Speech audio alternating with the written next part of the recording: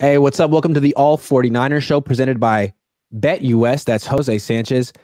I'm Grant Cohn. We write for all49ers.si.com/NFL/49ers. It is March 22nd, 2024, and Brandon Aiyuk is still on the 49ers, at least for now. And he hasn't requested a trade, at least not yet. So let's start right there. Jose, do you think Brandon Aiyuk will request a trade eventually the way his friend and teammate Deebo Samuel did? Oh, if he does, I hope it's in the middle of a stream like we did that 2 years ago. You remember that stream that happened? Or why we were about to go live? We're like, breaking news, Deebo Samuel requested a trade. We're like, oh, this is going to be fun. So, but I think I think for now he's going to stay away from that. I don't think he's going to do that unless it gets to, I feel like the only way he's going to request a trade is if like the preliminary kind of talks they're having now with the 49ers are his senses, okay, we're really far apart. And now let me try to like ruffle some feathers. Cause it's kind of clear what he's doing on social media right now. He's kind of just like kind of trolling and messing around. So that to me would probably be if you request one where he just likes to like stir the pot a little bit, get people talking, put exterior pressure on the 49ers, even though it doesn't really like add to anything. But I think that's something I can see him doing if he's just agitated or becoming impatient. But I don't really foresee that being the case. I think he's going to stay away from that and just continue to do little social media nuggets that he said the other day. Yeah, I think if we look back on it, probably Deebo Samuel requesting that trade was a mistake. Like, he didn't get anything out of it, and people don't forget that he did it. I think it really cost him more than it gained him anything. So was it a smart move? Was it an impulsive move? I don't know. Seems to me if you want to trade, there are other ways to go about it. Like, DeForest Buckner got his way out of town. He said what he wanted. The Niners said what they were willing to give. And I think they essentially said, like, if you can find someone who's willing to give us what we want for you and give you what you want financially, let us know. And he did. So it seemed like it was all done behind closed doors. Deebo seemed like it was more of, I don't have any leverage, so let me, I don't know, try this. And it didn't work. Aiyuk is younger. He watched Deebo Samuel sort of fail in his trade request attempt. Maybe he's trying to do something a little bit more clever or a little less, I don't know. But so it seems like just tweeting at Mike Tomlin was pretty clever. Yeah, I think that one was kind of funny. Well, look, they do kind of look a little bit like twins, a little bit. I'm like, now that I saw, they do actually look like twins. So when he did that, I just took that as like face value. Like, oh, this is kind of funny. Like, I don't think necessarily. I guess it just happens to be that the fact that there was like rumored of interest from the Steelers, which number one, no duh. I'm pretty sure all 31 teams in the league have interest, and this happens. It's just the fact that it's the off season that now you all of a sudden hear this, and it's like, oh, interest. Look at this. And then he just turns out to ruffle the feathers because, like, oh, yeah, we're twins. But I thought it was funny. But I think he also, liked the tweet. I don't know if you saw that. Like, he liked the tweet about someone saying, oh, that's him to the 49ers, like, not answering the call or something like that. So, to me, he's probably, he's probably just chilling, kicking back, stirring the pot. Kind of what I like to do on Twitter. Like, send a tweet and, send the grenade. Just like, all right, turn off my phone. Bye. I just want to see everyone fight over this. I think if he's going to go the trade route, though, I don't think he would do it publicly. Like, maybe go the AJ Brown route. Because when you bring up Deebo Samuel, remember, he's the one that publicly did it and try to be ruffle some feathers, pot stir. Where AJ Brown is like, no one even knew he was going to be on the trade block. It came out of nowhere. Like, it's draft day. It's like, wait, what? He's going from Tennessee to the Eagles? So I think if that's going to be the case, he's going to have to do that soon and under the table. And from now, it's going to be from now until the draft that you would have him actually be as a feasible option for him to do that. Yeah. Again, going back to Buckner as the template here, it seemed like what Buckner was able to do was say, look, you guys want to pay me $18 million a year or whatever. I want 21. And I'm not settling for less. And I can get it from other teams who would be willing to trade a first round pick and pay me that money. And he was right. So if Brandon Aiyuk wants out, he would have to prove to the 49ers that what he's asking for isn't outrageous because X team, Y team, Z team is willing to pay for it and trade the 49ers a first round pick. Is that the world we're living in? I mean, Jacksonville didn't do it. Pittsburgh hasn't done it yet. This is something that could happen on the night of the draft, but I'm not sure if a team would be as eager to trade a first round pick and spend $26, $27, $28 million a year on a wide receiver as they would be trading a first round pick for a defensive tackle who's 6'8". Those guys are tough to find. Yeah, it sounds like the consensus too from a lot of like analysts, media people, content creators, whatever, that wide receiver is in this draft is pretty stacked. Like you can find them. So that's like the drawback of Aiyuk here. If he requests a trade, it's like you're right. It's gonna make you look probably worse, like in hindsight, if you do extend or whatever you play out this final year, because the odds of you getting traded now are probably very slim, like if not happening at all. Again, it's gonna happen from now until the draft. But like you said, it's like teams, are they really willing to do that?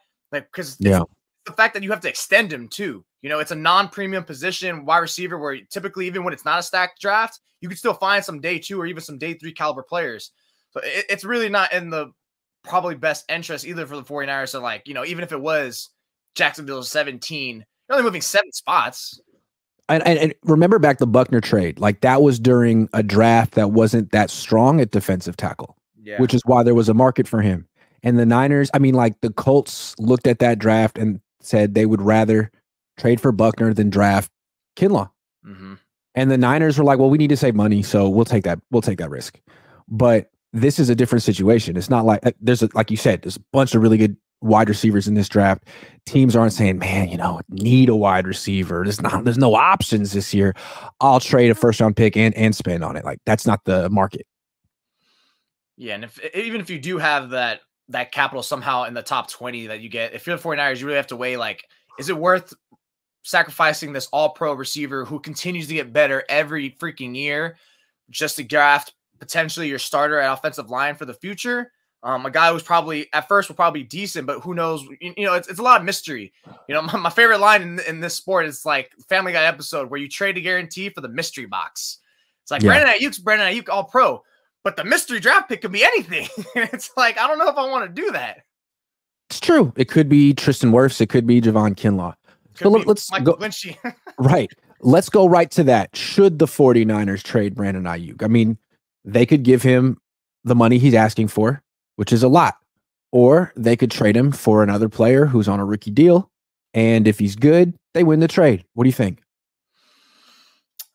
It's not in the 49ers' interest too. And ultimately, I don't think they will. I think actually the route that's going to be taken is let him play out his final year of his deal, then tag him. I feel like he's going to follow in the footsteps of T. Higgins right now, where T. Higgins like on the tag, and the Bengals are like, oh, let's see if we can work a way to either extend him or send him packing. Because what's the thing that keeps getting said about the 49ers, like contract situation with the players, is after this season, upcoming season, 2024, Deebo Samuel's contract becomes way more friendlier in terms of moving him or even cutting him. So for 49ers, maybe that's something you consider. It's like, okay, now's here we can see, is Deebo going to continue this trend? Is Aiyuk going to continue this trend? Where now it's like, okay, we can still ride out with them one more year, and then after that, choose between the two, or somehow keep them. Which I don't know how you could, because Brock Purdy is probably going to be due a contract if he does play similar as this past year. But yeah, I see that being the view where they don't trade him because it's not going to be the offers there. I feel like where no one's going to be desperate, and if you do get like 20, I don't think that's worth jumping just 11 spots that serious for a guy who just coming off an All-Pro year. Yeah. Let me try to make the argument for why they should trade Brandon Aiyuk. A lot of people agree you shouldn't be spending on running backs.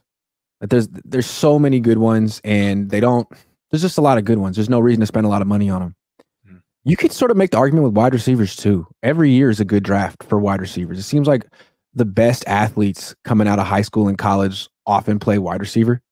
And the rules really make it easier to play wide receiver. You can't touch them going across the middle. The Chiefs just won a Super Bowl with Marquez Valdez-Scantling and Rashee Rice as their wide receivers. Is Brandon Aiyuk great? Yeah.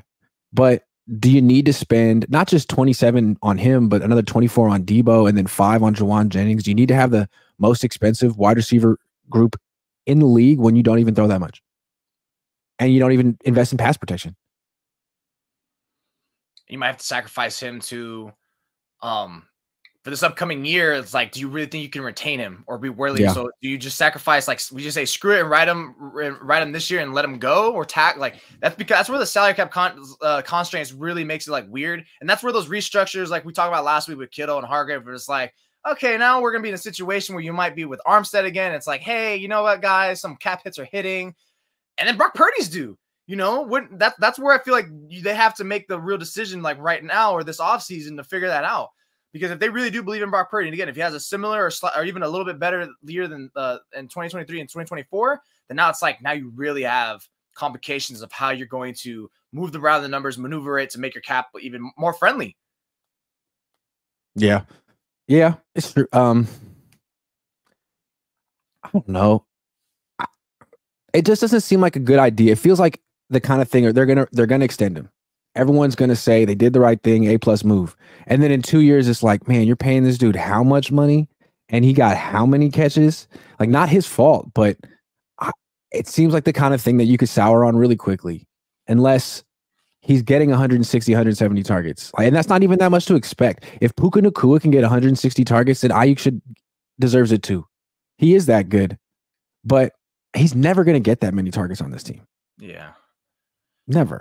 Probably to fuel the case of why you trade him is because I feel like if you trade him, you have to pretty much really be committed to bolstering your offensive line with a more polished prospect, right? If you move up 10 spots, 15 spots, whatever.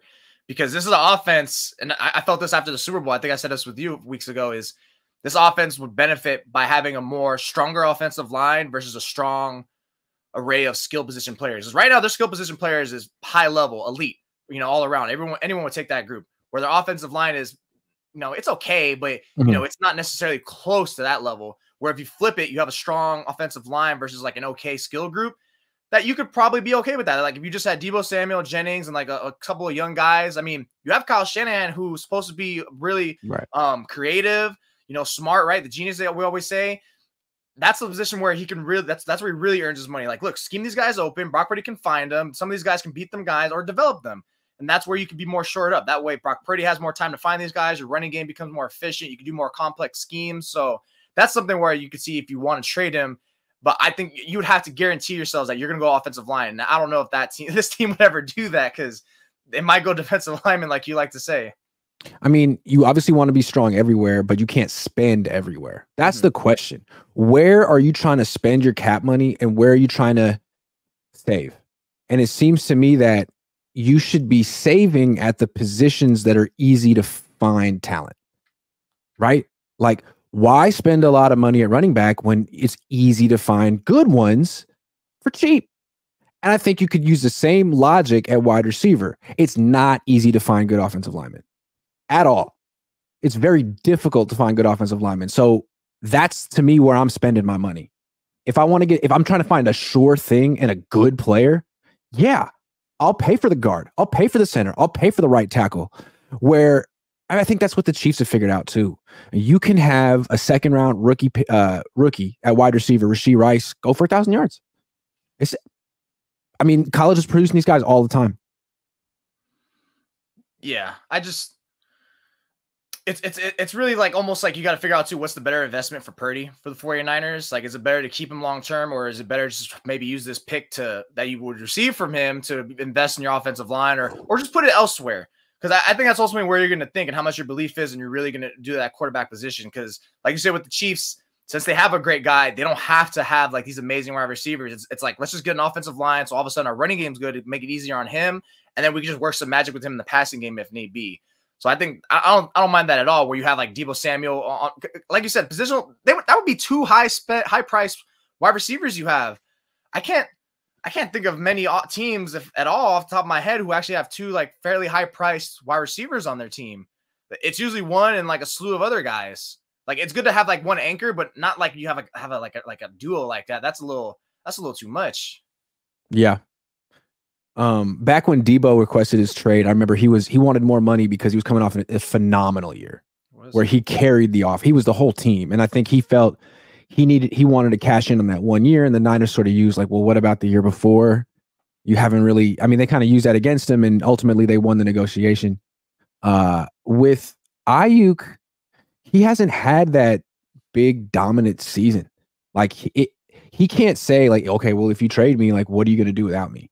When they extended Deebo, he was the offense. They didn't really have a running back other than him. It was him and Elijah Mitchell.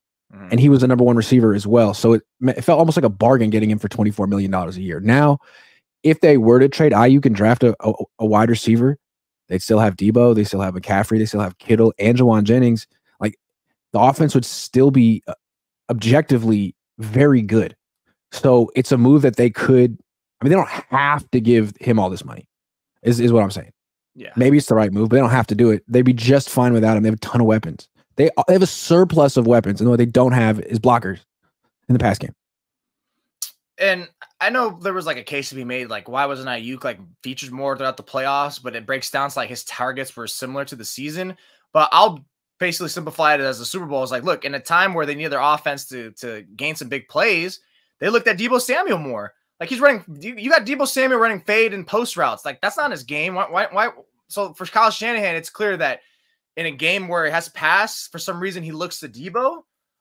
Then Brandon Aiyuk, because Brandon Aiyuk was open on several times, and either Purdy didn't see him on purpose, or like he just ultimately wasn't the featured thing. My thing is like, if you're the coach, you have the iPad in front of you, you could see a dude's getting open multiple times. You literally tell your quarterback, "We're gonna throw this guy." Like you have to. No, you're gonna throw to him. But no, they just kept going with Deebo more, and it's like you have the better wide receiver route runner in Aiyuk, but why didn't you think about using him more in a featured setup than Deebo, who's that's not his skill set? You know, I don't blame Deebo for those drops and those poor mismatches he was getting locked up. Because look, that's not his game. You're using the players for the wrong game. You know what the Niners are? They're a fantasy football team. You know what I'm saying? That's great true. Running back, great tight end, got wide receivers, quarterback. Offensive line isn't part of it though. Forget about that. It's not even part of the equation. They're a fantasy football team. They really are. They really are. They're like, they got all the guys you want to draft on your fantasy 7-on-7 team. Great 7-on-7 team, but Chiefs aren't a particularly good 7-on-7 team. They're a great 11-on-11 team, though. That's the thing. Really good at that. They keep winning the Super Bowl because they're the best. It's incredible. Okay, let's check out BetUS and see what they got popping today over on the specials line. Who's going to go 0-17? Who's going to go 17-0? You think the Niners going to go 17-0 next year? I do. No. Can we bet on it? I want to. Niners plus 3,500 if they go 17-0 next year. That's good action. That's $350 if I put $10 down on it right now. But look at some of the other guy. I could get, dude, if the Panthers go 17-0, look at how much money I could get. Do I want to throw away $10? I get $10,000 if they go 17-0. How do you not bet on that? It's $10. No, how do you bet on this? How do you not bet on that? What about the Raiders at plus 70,000? They got some good action there.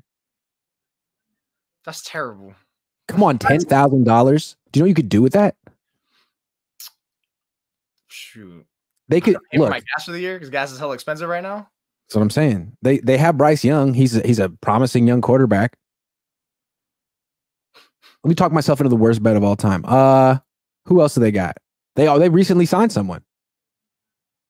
They got rid of Brian Burns. So that's they got rid of Brian Burns. That's good. That helps. They got a better head coach now, Dave Canales. What's actually mean?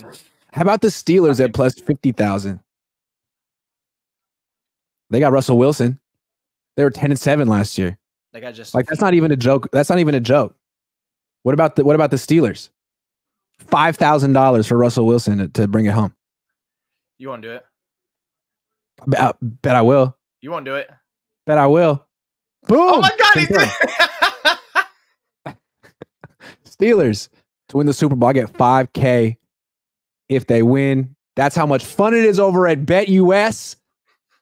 Hold on, I got one more thing to say. BetUS, America's favorite sportsbook and casino. Live betting and racebook. We're celebrating 30 years with a historic offer. A 125% sign-up bonus on your first 3 deposits. Plus 10% gambler's insurance. Get started today. BetUS, where the game begins. I hope you use that insurance. Yeah. I'm going to win that bet. All right. I want to talk about the defense. It's Nick Sorensen's defense. They're trying to keep things the same, yada, yada, yada. But Brandon Staley is not a wide 9 guy. He comes from Vic Fangio tree. He's a 3-4 guy. He's a linebacker coach, and he's good at scheming up pressure, which is something the Niners really haven't done very much of the last few years. So let's talk about Leonard Floyd, who was their first signing, and he's Staley's protege. Coached him in Chicago, coached him on the Rams. He's a 3-4 outside linebacker. It's kind of an awkward fit in a 4-3 defense. He's a little bit smaller. But there's some benefits. So there's some weaknesses. He might be a little bit, soft against the run, setting the edge, but there are things you can do with him that you couldn't do with other 4-3 DNs, like drop him into coverage. So it seems to me that if the 49ers are going to become more exotic with their pressures, they can do things where they put him in a 3-point stance, they drop him into a short curl zone, and all of a sudden bring pressure off the other side and try to get one-on-one matchups between a linebacker and a running back. These are things they weren't really doing last year under Steve Wilks. I don't know if he didn't have the ideas or Nick Bosa didn't let him, but I think like having that kind of a 3-4 outside linebacker on the field is going to give the Niners new options. Yeah. That's all you want really is variety. Like with Wilks, their blitzing was so vanilla. Like forever just going back to that Super Bowl, it's like, you had Spagnuolo's defense like being so effective with their blitzing. Amazing. That was the difference in the game in a lot of ways. Yeah, the 49ers were blitzing nearly the same, or nothing too off it, but it wasn't working at all. Like ones are just like, just go ahead, just shoot. Like there was no cuteness, there's no creativity. At least with Floyd, like you can get that creativity back, right? I think I don't know. Honestly, I don't even know if he's going to be. I think where it gets tricky is like, how are you going to be able to use him as an every down lineman? Is he even going to be an every down lineman? I feel like he's not going to be. The money might suggest it, but it's just because you're paying them that. Does that make sense to actually expose your defense that badly? So I wouldn't imagine he would do that unless teams are like, it's like 3rd and 6, and it's like, maybe let's just run it at Floyd, see how he does.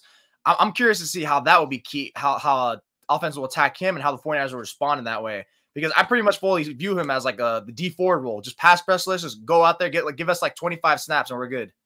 Let's talk scheme. I mean, usually there's like a battle, offense versus defense in the league. And it seems like this last year, it was sort of dominated by defenses that brought pressure. Well, like simulate, like not just pressure, but disguised pressure, 4-man rushes, but you don't know who's rushing. Teams that were able to sort of generate free rushers. All that stuff was paramount this year. The Ravens did it well. The Chiefs did it well. And the Niners didn't do it well. They gave up a ton of pressure in the Super Bowl because they couldn't pick up or decipher these pressure packages. Immediately after the Super Bowl, they tried to hire Steve Spagnuolo, who drew him up and called him. So you can sort of see what the Niners are thinking. Like, we want that. That beat us. The Seahawks just got it. They hired the Baltimore Ravens defensive coordinator, Mike McDonald, as their head coach. So teams that have, Kyle Shanahan appreciates good defense. It beat him. That's what he wants. And Nick Sorensen can't provide it. It's not his background. He's a DB coach. Bring in Brandon Staley, who does have that background. So I think maybe one thing we're going to see this year from this team is Brandon Staley's probably going to be drawing up the pressures. I wouldn't think that's going to be Sorensen. Again, he's a DB guy. DBs aren't really involved in pressures like that very much sometimes. So the Staley effect, go back and watch what he was calling with the Rams and the Chargers, what kind of blitzes he was calling, because that's probably what you're going to see with the Niners. And go back and look what he was doing with Leonard Floyd in 2020. I haven't done it yet. Something to think about. That actually might be a good pairing too, because look, remember he spent that year, Nick Sorensen, with the linebackers, and he spent that year with DeMeco Ryans. So I think some of those linebacker pressures, they'll be able to connect it well with Staley. And as for Shanahan, that makes sense. Like, he wants that creative defense because he himself is obviously, right, a very good disguiser of his offense. And let me get that for my defense. Because it really was just straight vanilla like last year. Like, there wasn't really too much cuties. Like, it was kind of easy to tell what their cover, where everything was going. Not too much, not too much. It wasn't enough. But now you get this, and it'll be more efficient. And with a versatile piece like Floyd, like how you mentioned, who can give you those two dynamics of dropping in or pass rushing, that now it's like, what are we going to do? It's like a pitcher. You can't just have like one elite pitch. You have to have like multiple that you're very effective with. Yeah. And the way I sort of judge the effectiveness of a blitz, or whatever you want to call it, a pressure scheme, is, are you able to generate a free rusher? Yeah. You're trying to sort of trick the offense and get someone unblocked. And I don't think the Niners did that very much. I feel like Robert Saleh was able to do that. He didn't blitz on 1st and 2nd down very much, but on 3rd down, he was very clever. He would blitz K'Wan Williams. He would put DeForest Buckner at nose tackle, and which would sort of force the center to slide to his direction, then bring pressure from the other side. Like, he's very clever. Nothing against Wilks, but again, he's a DB coach. So I thought the Niners had some of the best coverage they've had in a long time. You could see his impact on all those corners. I still think he made an impact on those corners. You could debate if it was other guys, but Charvarius Ward was great last year. I think Wilkes deserves some credit for that. But the reason the Niners like those linebacker coaches is because linebackers are involved in a little bit of everything, right? Run defense, pass rush, pressure, coverage. They're in the middle of everything. I'm not sure how much credit Ward himself would give Wilkes. I actually asked him about that at the Super Bowl, and he said, Laughed. "Oh yeah, right. I was cool, but I knew for myself, like if I just locked in, like zero credit." I was like, "Oh, okay." But I think he deserves a little credit for Jair Brown, rookie. I think ultimately, yeah, you get a little bit, no matter what these players are gonna say, you get a little bit. Not when you were mentioning blitzing, I started thinking like, yeah, those blitzings from Saleh were great with K'Von Williams, and like D'Amico Ryans again wasn't a high volume blitzer, but he had effective blitzes with Fred Warner. You would occasionally see Dre Greenlaw too. Yeah. And Hufanga was great at that too. What I realized is I remember you said this like a week or two ago, when Hufanga when he was still healthy, he was like the main DB blitzer of the 49ers. I don't think they ever did that with Lenore. I don't know if because Lenore is like a little too skinny, or I don't know. But once he went out, I don't recall seeing any DB blitzing at all. There wasn't enough like shadowing. Everything just was like, okay, it's obviously Fred Warner's just going to line up in the A and B gap. He's going to shoot there, or they're just going to.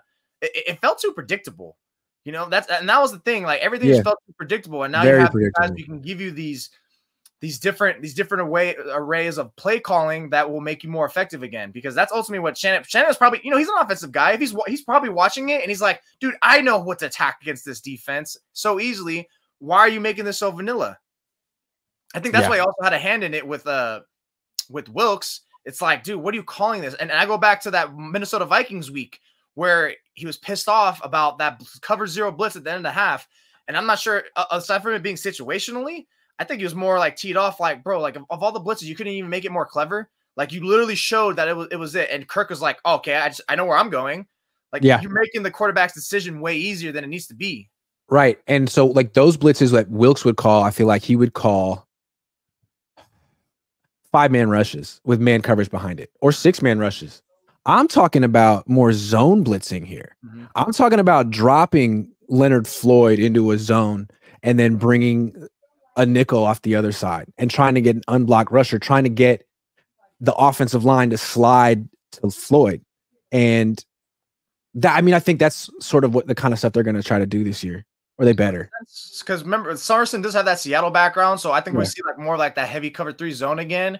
And you kind of get back to the root. I think that's why Shanahan pretty much did go with him. And you bring Staley in as a possible contingency in case like things will go wrong. But if anything, it's like cool. We get like a little dude giving him the ear for a first timer, and maybe we somehow build a connection. Because that's ultimately why I think they took those 3 weeks. Is I know they were looking at candidates, but I think it was more so how it would work between the two. And they pretty much like I feel like that's what the weeks were spent doing, trying to get them to hash out. I want the plan. I want to know now. Can you work together? Yes. This is what it's going to be. I won't hear nothing of it. And maybe it took some time for like maybe Staley and other people like to really like come to terms on what that would be. But now I'm actually, you got to be fascinated on how this is going to work now. Yeah. For people that don't know like scheme stuff, when I say zone blitz, like that's a 4-man rush and you drop a lineman and you blitz someone else. Yeah. So you're disguising where the 4th guy comes from, but you still got 7 guys in zone coverage. A lot of times if you rush 5 and have 6 in coverage, defensive coordinators aren't going to want to play zone because there's so much space in between all the players. They'll play man. So that's what a zone blitz is. And I think it's what the Niners, they want to be sound on defense. They don't want to take a player out of coverage to heat up the quarterback. And like they want to have 7 in zone coverage. And you can do that and blitz with a guy like Leonard Floyd. So I don't know. It just feels like that's probably what Staley was doing with the Rams 4 years ago anyway. And that's in his background. And I'm curious to see how he integrates it in what the Niners are doing. Just don't drop Nick Bosa. That doesn't help. That's dumb. I don't do that. Okay, I got another question for you. Bunch of free agents still out there. No one too attractive, but at this point, I think you're kind of bargain shopping for people who can play like roles. Yeah. And I'm looking at that linebacker spot. I'll give Devondre Campbell credit. He seems to be a good run defender when healthy. A couple years ago, he had a lot of tackles. So, okay. I still don't feel comfortable with him on the field, like in the nickel defense on passing downs. Yeah. at all. And that's okay. I mean, he's almost 32. If he could just hold down like a base linebacker spot and stop the run, great. But I still think the Niners need someone to platoon with him. Like if they're going to platoon Leonard Floyd and Gross Matos, then I think they need to platoon English, Devondre Campbell and someone else. So I'm looking at like a nickel linebacker who can cover. And a nickel linebacker doesn't even necessarily need to be a linebacker. It could be a safety. And I'm thinking of one who was a first-round pick a few years ago, more than a few years ago. And he played for the Seahawks. And they gave up a lot for him. And he didn't do that well for them. But the Niners wouldn't be giving up really much of anything for him, and they wouldn't be playing him at safety or starting him. Should the Niners sign Jamal Adams as a nickel linebacker?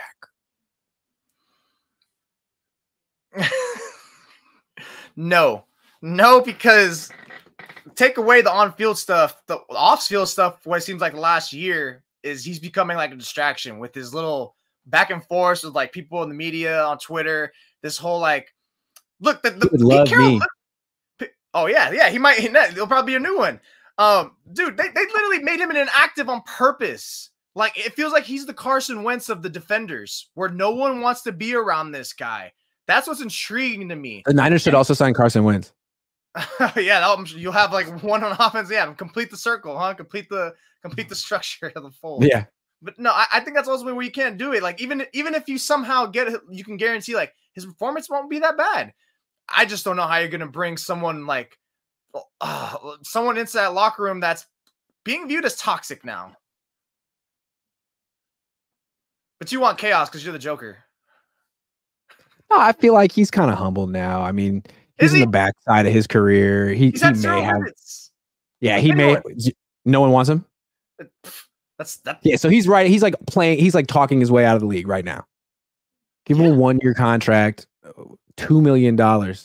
1 year, $2 million, nothing guaranteed. And you could cut him at the end of training camp if it doesn't work out. But bring him in and give him a look.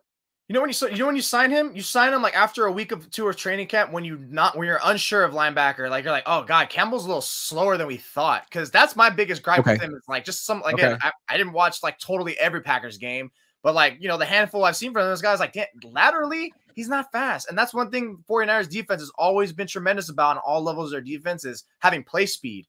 He doesn't really have that. And the fact, or maybe he did, but now he doesn't have it right now. It looks like it. You get Adams, probably an uptick in speed. But I don't even that much uptick in linebacking speed. Is he? I just thought of something, bro. Did you see my face? I just had an epiphany. Why are the Niners in the market for another safety?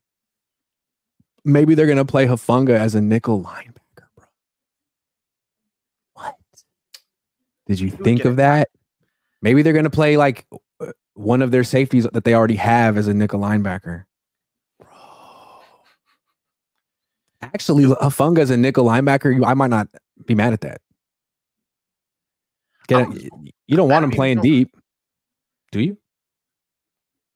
I think they're looking more for like straight coverage safeties. That's why they brought in Julian Blackmon. Like that guy's a pretty nice coverage guy.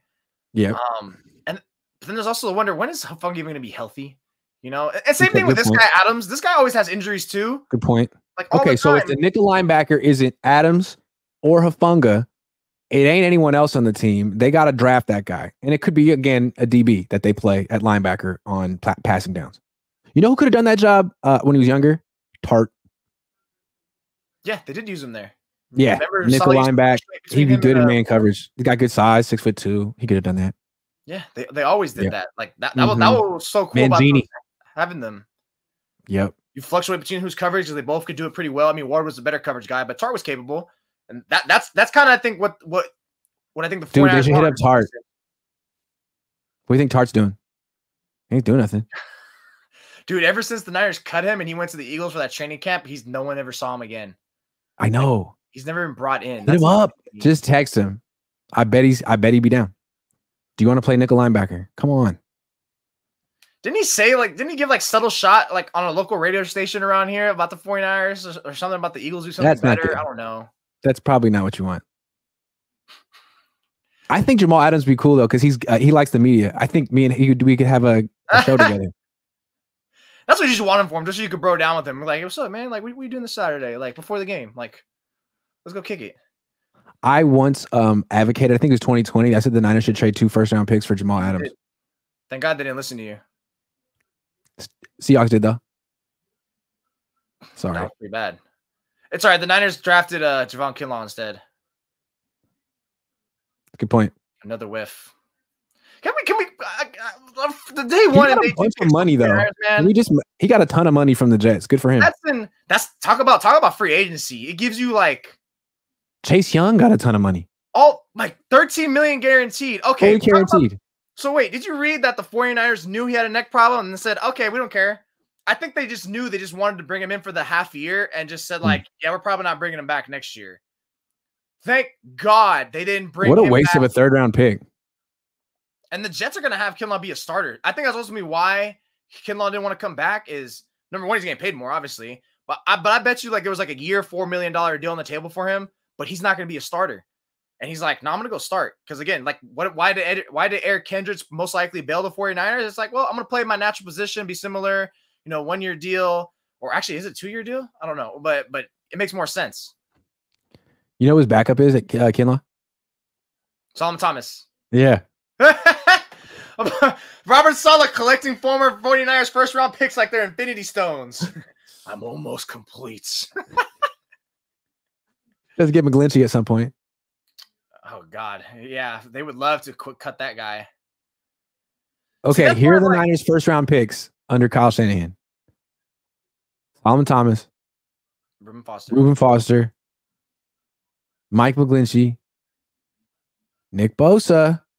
You don't get credit for that. My mom doesn't pay attention to this. Would have picked him. I don't give him any credit for that. Brandon Aiyuk. You get credit for sure. Trey Lance. Well, and not only that, Trey Lance, and you traded other first-round picks. That's what makes it worse. Yeah, Trey Lance. 3 times.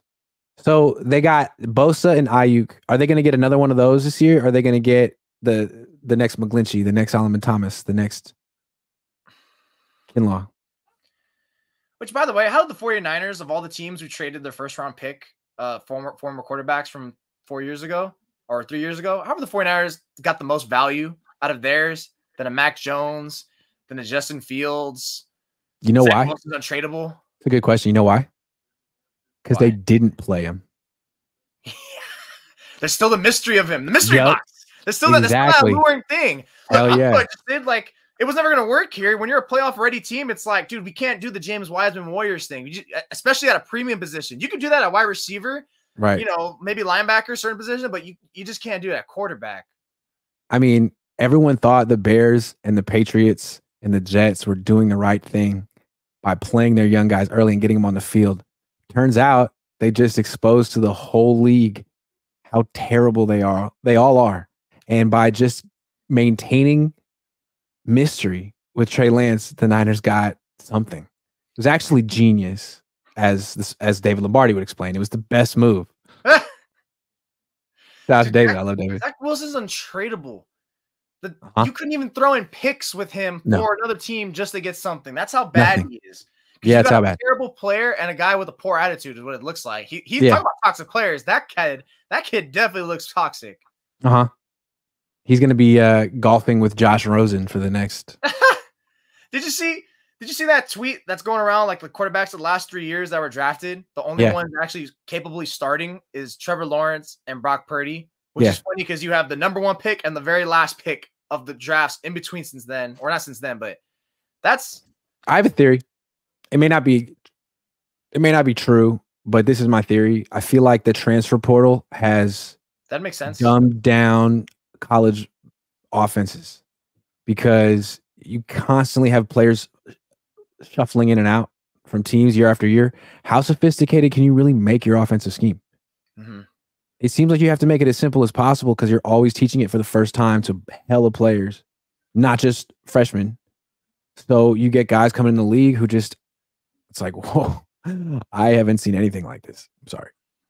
I think especially when you have, like, in the case of all the first-round quarterbacks, non-Trevor Lawrence, not even Trevor Lawrence, because Lawrence hasn't been great since he's been drafted, is you don't have, a lot of those guys came from perfect situations, practically. You didn't see him in adversarial situations, seasons, and the levels of competition they were facing, like everything went right, which is cool. But like Caleb Williams is intriguing because look, nothing went right at all for USC last year, but he was still pretty sweet coming off a Heisman year. I mean, that's something that's like that you take away from. It's like, okay. And then Trey Lance's case, he only played one season, then he didn't play another season. And it's like a lot of these things are missing.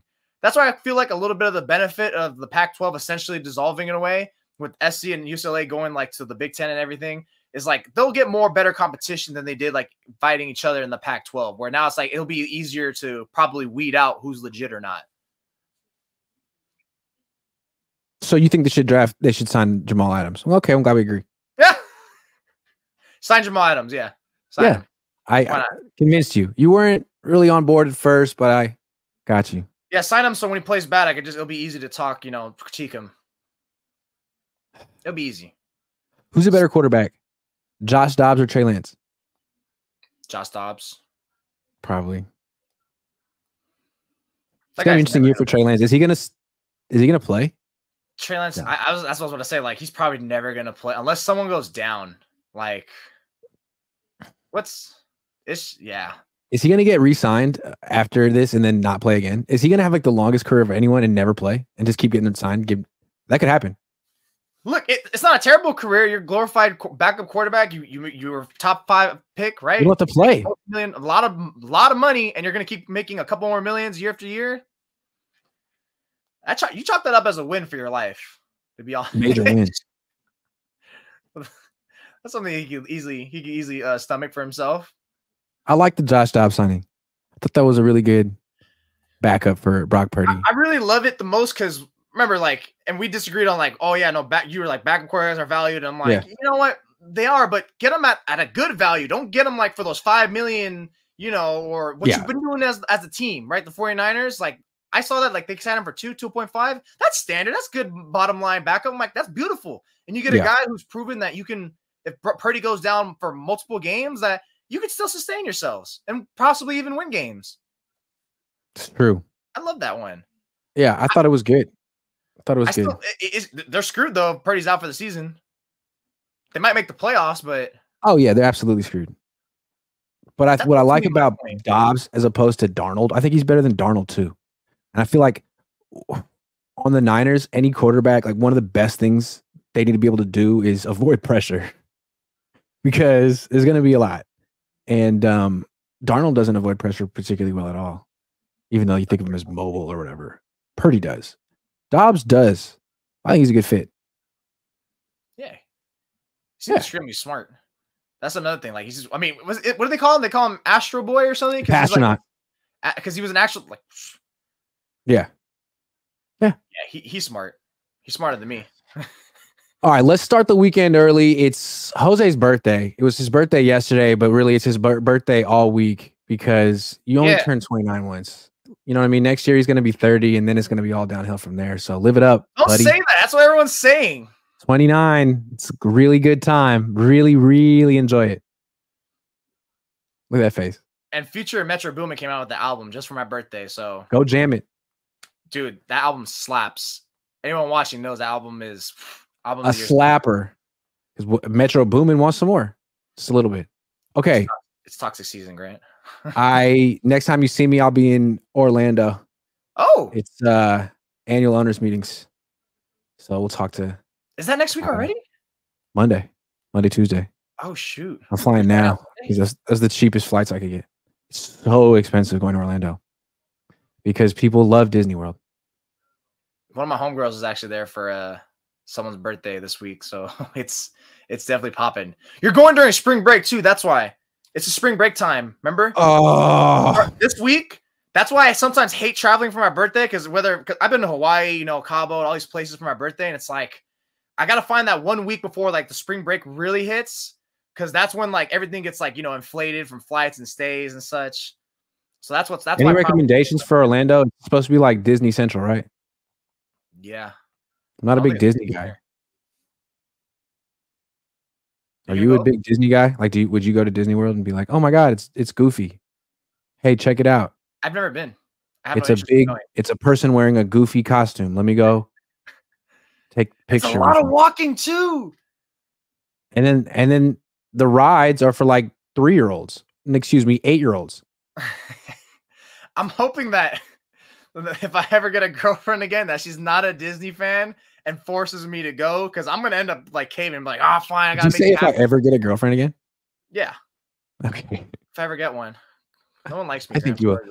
Let's everyone put good thoughts out there for Jose in his search for a girlfriend. The right one's out there, I think. I'm just gonna start playing video games with Mountain Dew, like Xbox style. That'll do it. That'll do it. All right. Well, on that note, thanks for watching, everyone. Have a great weekend. Happy birthday, Jose. Yay. Yay. See you guys.